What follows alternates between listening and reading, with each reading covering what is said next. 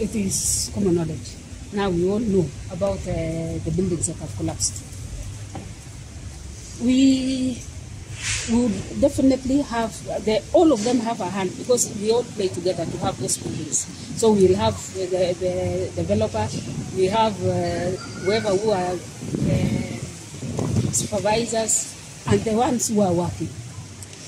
When you go to the field, there is the blame game of the worker saying, no, when I requested for ABCD, I was told to use this amount of material.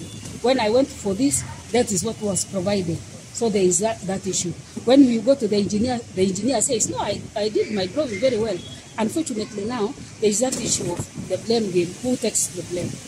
And unfortunately also, when you look at even the information that is gathered after maybe a building collapsing, you will find that we have never been brought in as the Engineering Technology Registration Board.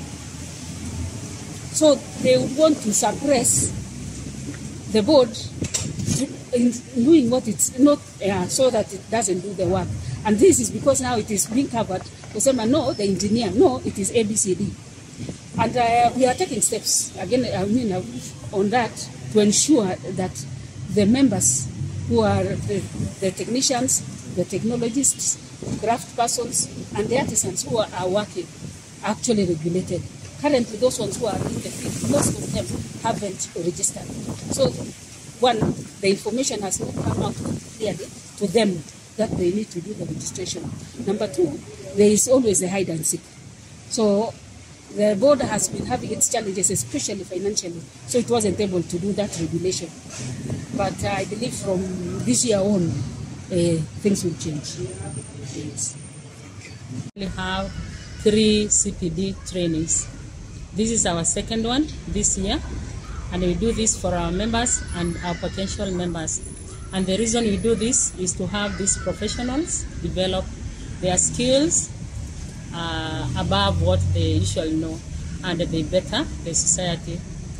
Yeah, as you know, engineering technology is all about problem solving in the society, and generally engineering technology professionals are the people to do that.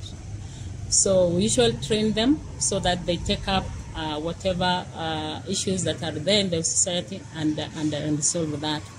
And of course, it happens that engineering technology professionals are the builders of any country's industry. So we are also aware of that. That's why we want to be at par with what happens. That's why we usually train our members in continuous professional development. Yeah, we have a number of members. We have 6,600 members plus in terms of engineering technology professionals, and we are projecting that these numbers will grow because these are the people who generally work for the country in terms of technology.